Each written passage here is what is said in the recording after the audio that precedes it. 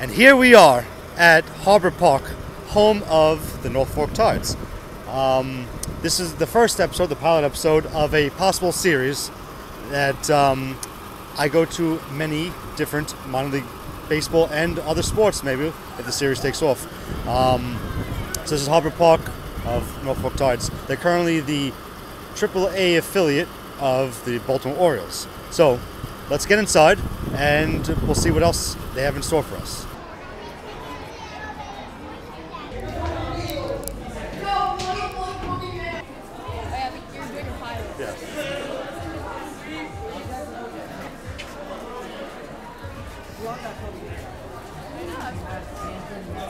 So, when this stadium was built, in the 90s, it was the North Fork Tides, but back then they were the Tidewater Tides. They were the Mets affiliated thing. So, Mike, Shea Stadium, when this was built, did they have Shea Stadium look anything like this? Yeah, they had the bullpens out in the outfield, the giant scoreboard in right center. It's the multi-level stadium, but I also see some similarities to Camden Yards. There's clearly no office building out in the outfield, right? Yep. So, it's mainly from the outside that I see the similarities with the stadium going above the outside part. The spring training facilities, like if you go to George Steinbrenner Field in Tampa, where the Yankees train, they have the facade on the stadiums, and then if you go to where the Red Sox play, you have a different version of the Green Monster. Correct. So that's what it is. All right. So Mike, so you ready for some baseball today? Let's bring it on. All right. Play ball.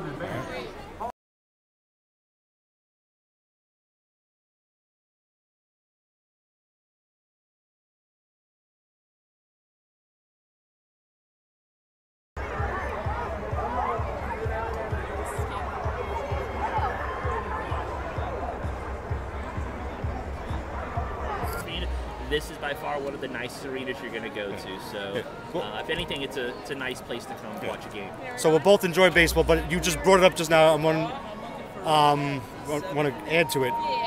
Do you think was it 3 years ago now when Major League Baseball got rid of some minor league teams? Did that affect your life or friends' lives? Or no. These guys were here, so no, yeah, they were here, so no, it didn't affect us. But there was, I will say, when there was a time where the Mets didn't know if they were going to be here, and we didn't know who was going to come in because that was probably all backdoor politics or whatever it was. There was a little trepidation. There was some trepidation here. I would say last year when they didn't know if they were signing. Norfolk was going to sign Norfolk to a 1-year contract, or the contract had ended with the city. So there was, to me, I thought there was some issue that maybe the Tides would leave at some point. So, but they're here now. So as a fan of a minor league team in the area, is that always a fear that the team say, all right, we're leaving, and then? I don't. If they do, they do. If they don't. Well, we'll enjoy the baseball game now. Thank you. Right. I'm here with Steve.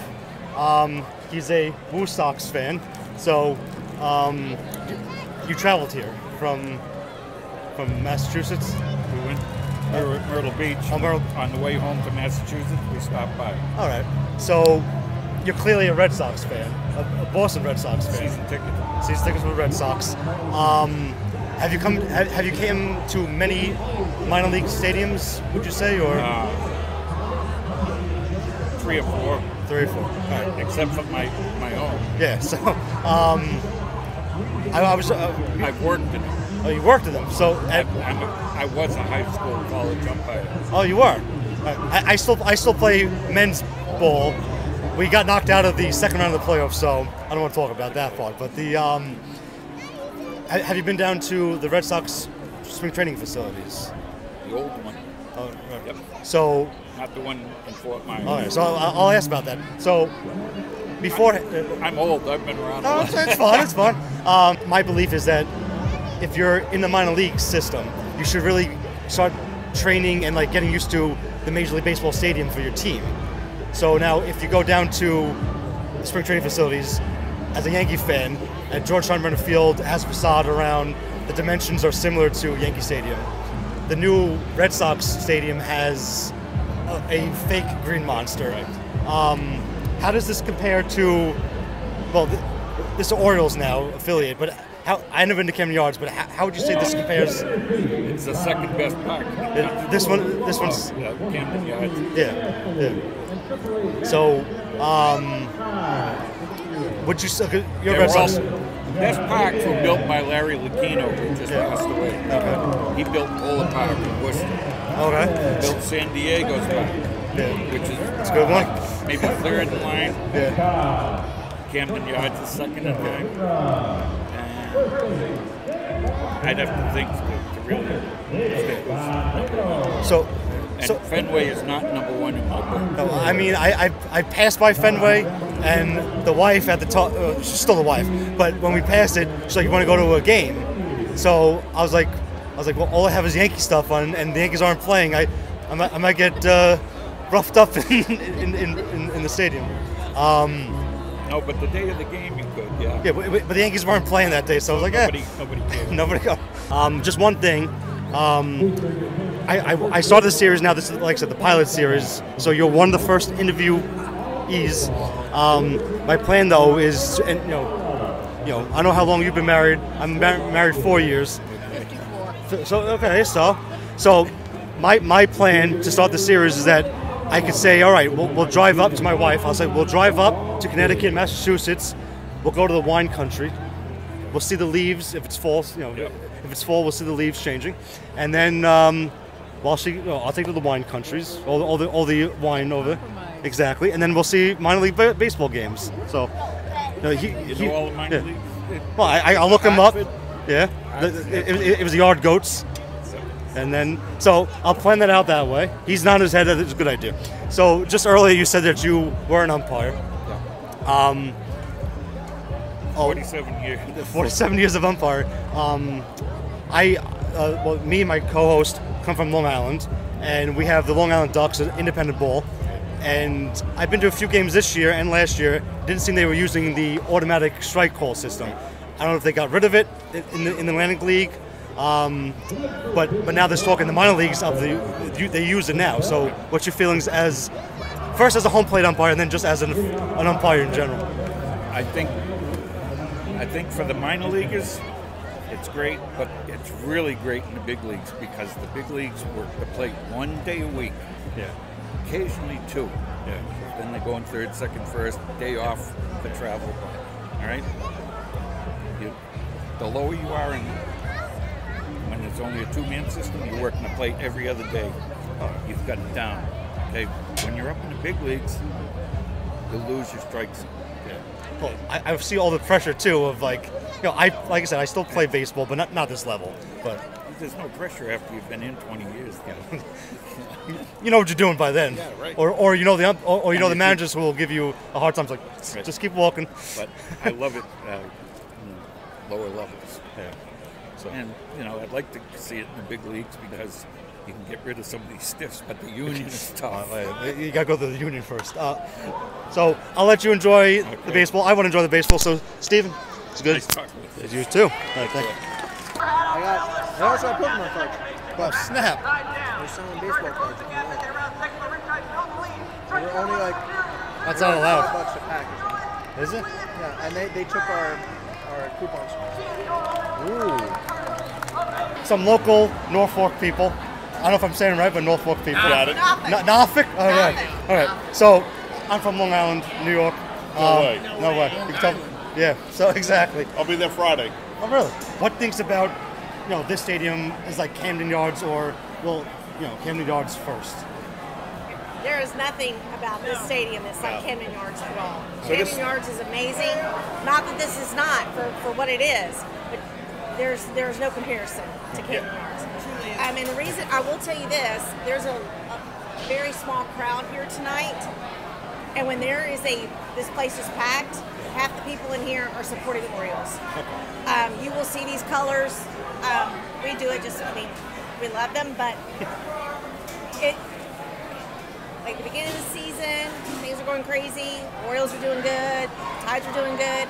You'll see it. You'll see way more of those colors being supported. So Originally, this franchise started with the Montreal Expos back in the day. So that's where they were first affiliated. Then they went to New York Mets, and now Baltimore Orioles franchise. So I was going to ask about the Mets. So this stadium was built in the 90s, right? Am I mistaken? Or Well, it was moved here. It was another stadium in a different location, and they came over here. so back in the early 90s, it was affiliated with the Mets. Yep. So, like I said, I'm a Yankee fan. But the anything like this with like Shea Stadium, like does it look anything like Shea Stadium? The only thing with Shea Stadium would be the backdrop in center field. And then, just when did they switch over to the Norfolk Tides? When they changed their affiliation and became, got affiliated with Orioles. the Orioles. Yeah, when they change colors. Yeah. So, I actually still have a Tide shirt that's just like that. so That's colors. would you say that people in the area, like I said, like I'm from Long Island, we have it takes still an hour to get to Yankee Stadium, or with bad traffic, it takes to get to Queens. Do people change affiliation based on the team, the major league team? I have to speak on this. So I am originally from Durham, North Carolina, Okay. where the Durham Bulls play. I've been there. And I worked for that team for a few years. And when we first moved here to Norfolk, we would come to the games and I would sit and pull for the Durham Bulls. Because that was my team and that's what I knew. And in my mind at that time is I wasn't staying here. That's where I was going back to. Yeah. And I will tell you, even to this day when I come, I mean, I'm a way bigger supporter of the Orioles than I am of Tampa Bay, which is why I don't really push for Durham anymore because I'm not a Tampa Bay fan. Yeah. So I support the Tides now just because this is my neighborhood. This is like we have to support our community. And as long as they're affiliated with the Orioles, I don't care who's affiliated, I'm going to pull for them. Hands down. Yeah, that's fine. No offense to Durham. Don't get me wrong. Yeah. And a lot of people love to come here because we don't have any professional sport teams. Yeah. So if we can come here and hang out and watch baseball, whether it be whoever's playing, we will always come out and support. Yeah. And how's like the prices of like how prices of food, beer compared to a major league ballpark? Yeah. No, it's pretty much on It's really point. comparable. Yeah, it's on point. Yeah. I mean, we'll spend time here during the week and go up to Baltimore. It's only 3.5 hours. Yeah. So we'll see. Sometimes we see the same players. Yeah. But they've got a niche on their food up there, Yeah. and like the pit beef we don't have down here. But everywhere you go, it's something different. Yeah. The food's good. She just had the nachos. And So I also noticed that like in this area, it's a lot of the Orioles have a lot of affiliation of different teams in the area. So like the Mets a few years ago, they corrected their problem with their AAA team was only in Vegas. Oh yeah, and then I went down to Port St. Lucie. Yeah, so it's slightly closer, and like so I was in the Delmarva Peninsula just last week. Nice. So the Orioles have their single A and double A team right there also, and that's not too far away from you. So do you guys get a more sense of community of like we're all Orioles here, or? it's really hard to say. I mean, Hey, we're not all Orioles fans. They're not. No, but I mean like do you guys like keep out like a ear or an eye out for like how the other affiliations are doing because they're so close also, or not? I don't. Do you? No. I don't. I mean, but I know that we watch this team, and when somebody from here gets called at the majors, we follow them on the MLB level Oh, sure. Yeah, because they're a definitely. local person. once they hit here, you're doing all right. And that's where we start to see them. It's like I said, we're down here on a Wednesday, be up there on a Saturday, and you might see the same guy. Yeah. And then the reverse. It's like, shit, he got pulled down. Well, I saw that the pitcher Mayo, he didn't really have a good outing, but he's been up and down. Well, correct me if I'm wrong. He's been up and down recently. So Well, Holiday didn't start out too good either. And look at it now. He found his bat. He couldn't hit left-handed pitchers. It was funny. Was it 2 years ago? He came for the businessman's game during the day. We were sitting down and practicing. And I look up and I said, "That says Ripken." He's like, "No, it doesn't." I said, "That says Ripken." And it was Cal's son. hey, Yeah, And Ryan. can't go wrong. And he's like, and I'm like, oh my. And I'm watching him, the way he stands, like everything about him, and I'm like, oh my gosh. And he was here for a minute, and then he was gone. or a cup and of that coffee, as they say. But it was kind of cool to see that, like it made you warm and fuzzy to see him here playing, even though we didn't do that great.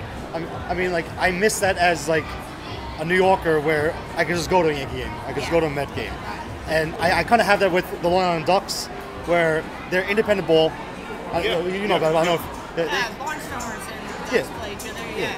they're independent team, but the league is held at a high level. It's held at like a AAA, AA level, and the best players get plucked right out. Yeah. So like, the Ducks are doing well the second half of the season, but the first half of the season, all their best players are being plucked out, and their manager now is Lou Ford. I know he had only a short time with the Orioles, but Lou Ford is now the manager of the Ducks, so there's a connection there. So I'm just drawn to you guys, I think. So That's cool.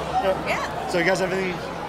I mean, I know for us as military, why we love the Times is being stationed here. We can't go home to see our teams when we're here. Yeah. So, like, I'm a Phillies fan, he's a Mets fan.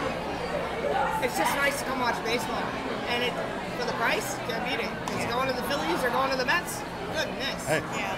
That's a whole different ballgame. Well, I thank you guys again. So enjoy the ball game. Thanks, bro. All right. Good luck with your podcast, man. Thank you. Pleasure talking to you. Thank Enjoy. you. Yeah. Thank you to my camera girl. So you can turn it around there, Dylan, if you want. There's my camera girl. Thank you.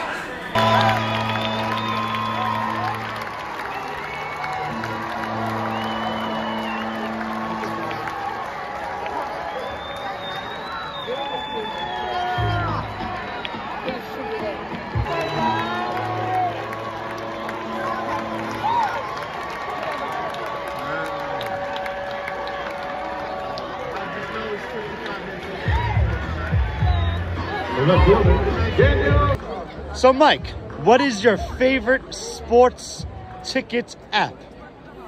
I'd have to say Memento. And what is Memento, Mike? It's a way to record all your the games that you visit by entering in your seat information. Search Norfolk Tides. I didn't know I say it wrong. The locals have already helped me out there. So as you see, it's 1, 2, 3. You type Norfolk Tides in. There they are. You click that. You go to today's game.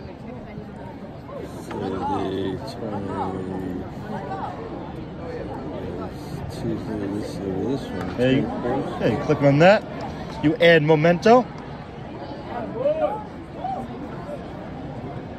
It's loading. And there you go. So you can also add your friends. So Mike, me and you are friends. So that's me. You clicked on the wrong one, Mike. It's all right. Click on add, I believe. Tag.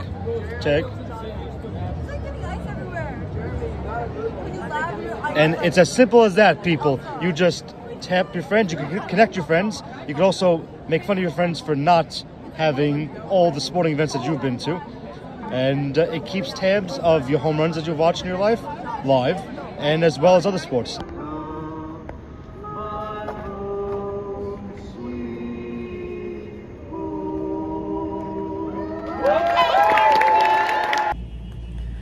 Alright, so we're back at the hotel.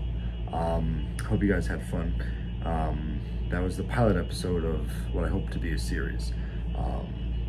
I know it wasn't anything special, but it was like just a hobby of mine that I wanted to something to get done. Just to clear things up,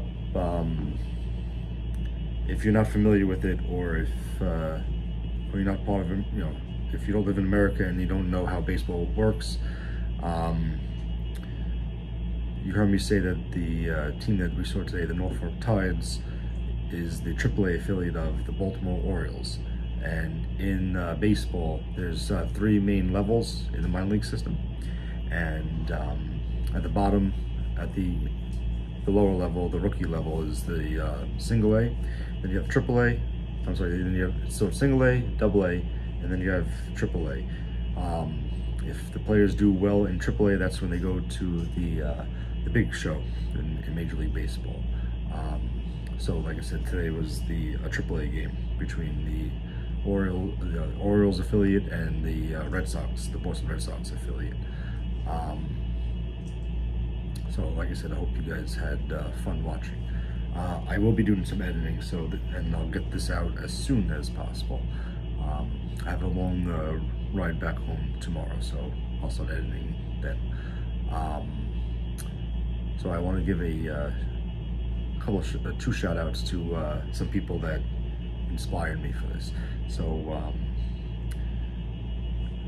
Ellis from Away Days, he's a English YouTuber. He has a channel about mostly about soccer, and he goes to soccer games in England, across Europe, and across the world. And one of his first videos that I watched of his was he was, I think, in Thailand. And so yeah, so like check out his channel. It's Away Days Ellis, and you know, he was one of the people that inspired me to do this. To me, it was just a passion for him. What he's doing, it's just a passion for him as well, and he has been successful. So I wish him continued luck in that. Ellis, I just want to say also that I now know how the feeling of being very nervous when you talk to people. In your latest video that I watched, you were doing the hospitality, and I can see that you were getting a little flustered when things weren't going perfect. And for me also, that happened also. I had a great interview, and there was a recording problem. So, and I was like, so I lost that. It was a great interview, and by the time that I realized that it did not record correctly, the game had started, and I did not want to bother the person. I do have a snippet of his interview, so that guy Andrew, you'll see when I interview Andrew, he has a part, but it was such a great interview that a lot of it was lost. The other thing that I want, the other person I want to thank and who inspired me is also a English YouTuber. Her channel is Stunt Peg, and she also does soccer games, mostly soccer, and she's from the Manchester area, if I'm not mistaken. She's the person that, if you watch her channel, she goes to stadiums and she talks about the history of the places, but she'll interview people, and so that's what gave me the inspiration to go to these games and then interview people, and for various topics. So hopefully the series takes off, and I will be interviewing more people about different things as well, and you'll see me with co-hosts with that, different co-hosts. And so I hope you guys have fun watching this video. Yeah, so get back. You'll see me hopefully in more videos. I also want to thank my friend Chris. He about a month ago we talked about this this series. So the next video hopefully we'll have him in it, only because we came up with this idea. So all right, so I'll see you guys then. Bye.